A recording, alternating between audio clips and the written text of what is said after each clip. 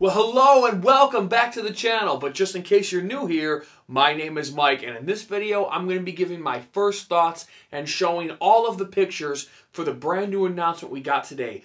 Finally, we got the reveal for the 7-inch Ultimate Jigsaw figure from Neca. They teased this almost 2 years ago. We've all been waiting very impatiently, and we finally got the reveal. We're going to take a look at all the pictures. I'm going to give all my thoughts, but of course, I want to know all of your thoughts. So please put them down in the comment section below. Let's get some conversation going. But without further ado, let's slice right into it. Alright everybody, the time has come. They have finally revealed the Ultimate Jigsaw figure. The one we've all been waiting on. Us diehard Saw fans have been waiting for this, and I got a lot of thoughts on it. But I also want to know each and every one of your thoughts, so please, please, please put it down in the comment section below. Let's get some conversation turning. Also, if you're interested in picking up this NECA Ultimate figure, it is going to be a little bit different, maybe some previous figures that have come out. But if you're a more experienced collector, you'll understand what I'm talking about. But maybe if you're new to the collecting, or maybe you haven't been keeping up with the posts, we're going to talk about exactly how to get this figure if you really want it. But let's go ahead and take a look at all the photos that NECA gave us for this figure. Alright everybody, let's go ahead and take a look at all these photos together for the first time. Of course, I seen them earlier when I was at work, but I skimmed through it pretty quickly. I didn't really soak them in because I wanted to do that on camera, and we could all do it together so you guys could hear my legitimate first thoughts on things. I don't know if these are in any particular order, so we're just going to go ahead and start with this one right here. We are looking at the pig mask, the robe. He's got his wrist blade out. It looks really, really cool. I love the robe. It's actually a soft robe, so it's more of a cloth figure style than like all hard plastic, which I think is really, really cool because I like the cloth because you get to kind of position it the way you want. I believe there is wire in the base of the cloak as well as the cuffs, and I believe the hood as well. It does have a wire shell or a wire frame, if you will, so you can pose the cloak or the robe however which way you want. Really cool figure. The pig mask looks detailed. It looks awesome. Some of the hair is draped over the face. I love it. You see the reverse bear trap in the background, the tape recorder, the bloody table. They really set the tone with these pictures, and I really, really love it. The next one here we have, again, the pig mask, the hood just somewhat over the head. It's kind of a weird look. Typically, the hood would be a little bit more over the mask than that, like even in the film, but you get a more a more front-end shot of the wrist blade, and of course we got Billy now in the background sitting back there on his tricycle, just slightly out of focus. Really cool picture. Again, love the pig mask, love the details, looks super cool, super crisp, super clean. The next photo oh boy, oh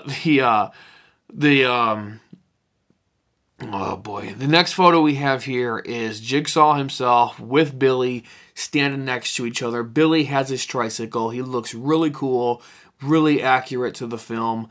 Very reminiscent of the Toonie Terrors Billy we just got.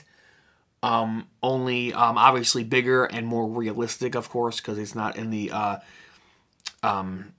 cartoon style. We got the reverse bear trap in the back, but of course this is him. This is John Kramer. This is Jigsaw, the man himself. I love the hands, you know, his black gloves. I still love the cloak. I love how it has the high collar and it kind of goes up to his ears. That's very accurate to the film. But I have to say this, I don't know what the hell is going on with that face sculpt there. I don't know. I don't know if it's just me. I did some browsing on comments before I recorded this video, and I honestly only saw 2 people have some concerns about the face sculpt. I couldn't believe it wasn't more widespread, because I'm looking at this face sculpt and this likeness is nothing like Tobin Bell to me. I mean, if I don't know. I see it a little bit in his eyes. If you zoom in on his face and you look him dead in the eyes, I see a little bit of Tobin Bell there, but I don't know. His face looks really droopy. The likeness is just not, it's just not there for me. Like, if you were to just cut everything else out of the photo and show me just this head and be like, hey, Mike, what is this? I'm not so sure I could tell you that's John Kramer. Honestly, I'm not a big fan of this sculpt. His likeness looks off to me. His hairline may even be a little bit farther back than it should be. I'm not sure. Like, there's some wrinkles above his eyebrows, and then the rest of his forehead is just completely, like, baby face smooth.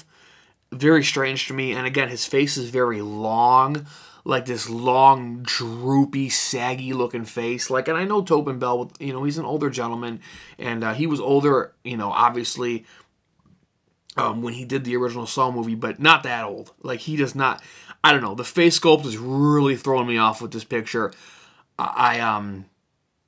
It's throwing me off. I'm not a big fan, especially the more you zoom in of the face sculpt. I think the likeness is off for sure.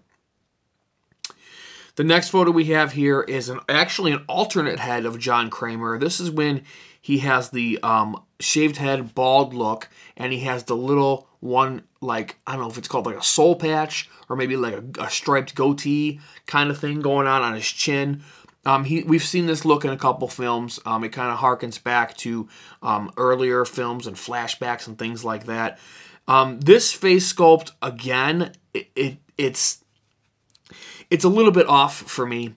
It doesn't really resemble Tobin Bell to me, although the face is definitely much more withered and much more aged all around versus the last one. His forehead just looks completely baby smooth, like it's very odd. This one, his whole forehead is old and shows wrinkles and age and scarring, and yeah, I mean, I will say that the bald version definitely looks more like John Kramer in my opinion, but it still definitely looks off to me. It's not a 10 out of 10 for me, honest to God. The face sculpt, the likeness, I can't give this a 10 out of 10. I just can't. The next photo we have here, of course, is Billy on his tricycle. Looks really cool. Looks screen accurate. Not too much to talk about here. It's Billy. It's the tricycle. It's iconic. It's just super cool. I just love it. The next photo here is, now I believe this is a very close version of the photo we got when they first teased that we were getting an Ultimate Jigsaw figure. It was the tape recorder and I believe the bear trap on that bloody table. I don't think you saw Billy in the background, but it was very reminiscent to this. It's a cool, kind of ominous photo, and I really love it. I mean, it's just really cool. Makes me want like a bloody table for my figure, but I'm sure that wouldn't be too hard to make. The next photo, they actually show us the box. How much blood would you shed to stay alive? And then you got the reverse bear trap, black box. Everything is accented in red. Saw, Ultimate Jigsaw. I like the box. The box is cool. It's simple. They didn't have to overdo it. I initially thought they were going to do the white box and the Saw poster with the severed hand or the severed foot. I thought that would be really cool, kind of brighten it up a little bit. But I like this too. This is really cool. It's ominous looking. If you don't know what Saw is and you saw this, you'd want to pick it up and be like, what the hell is that? So very cool box. On the back of the box, this is actually really cool. They got a saw blade and then like a collage of all three alternate heads for the figure with Billy. And again, I'm looking at that top jigsaw and it's just fucking me, man. It's just, I don't know, man. It's just not jiving with me. Please let me know in the comment section what you all think about the face sculpt on this Ultimate figure, because I'm a little bit let down, I'll be honest. For as long as we waited, I was hoping the likeness would be a little bit more accurate. We go to the next photo here and you get to see him in package.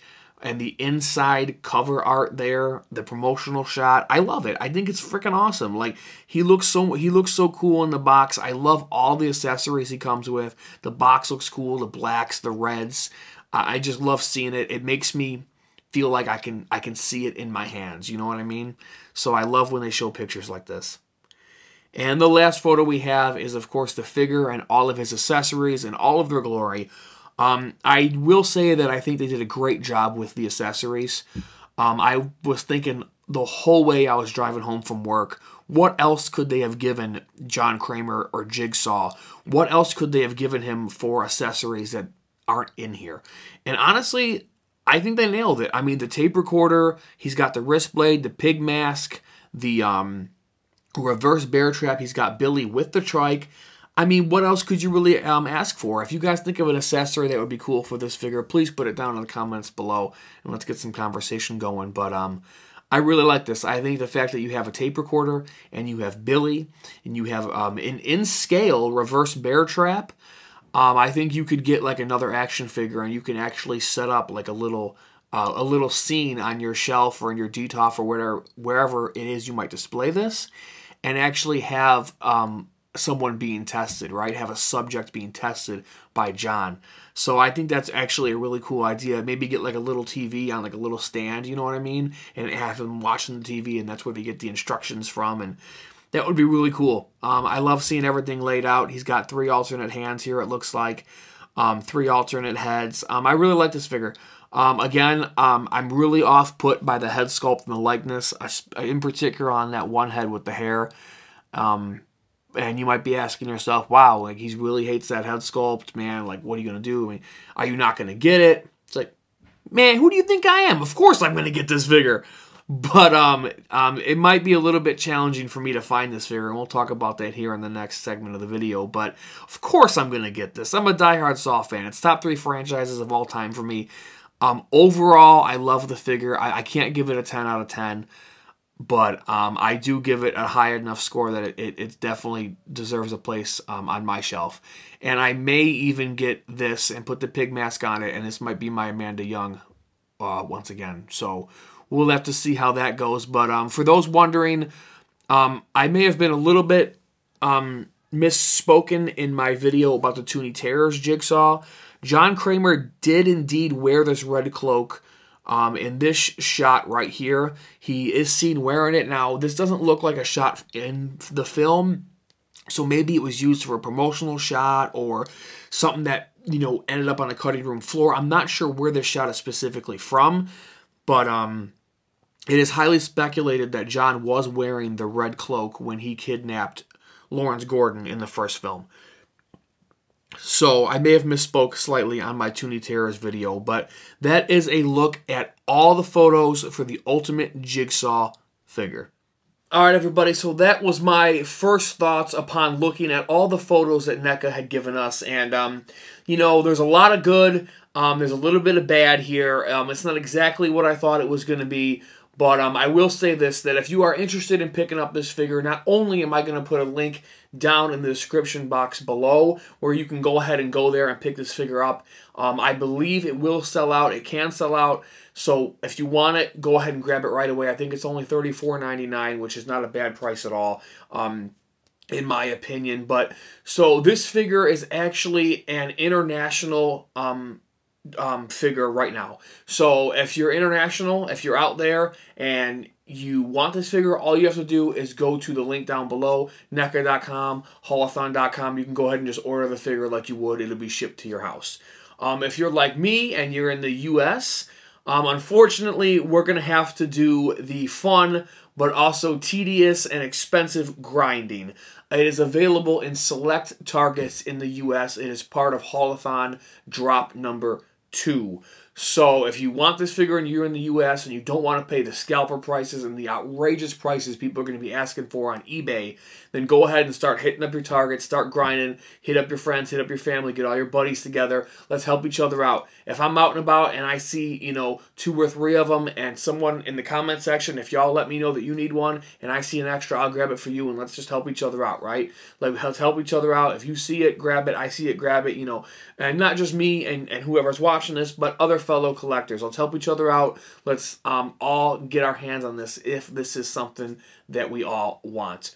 In my kind of closing thoughts here, I will say that I'm almost positive that we are going to get a black robe variant of this figure, just like we did for the Toonie Terrors. We had the original, the Black Cloak 2-pack box set, and then we got, later on, we got the Red Robe variant Toonie Terrors. I'm almost positive that the Black Cloak is coming, and I think that one is going to be more widespread. I think it's going to be more consumer friendly in terms of it's going to be available everywhere, you know, U.S., international, everybody can get it, okay?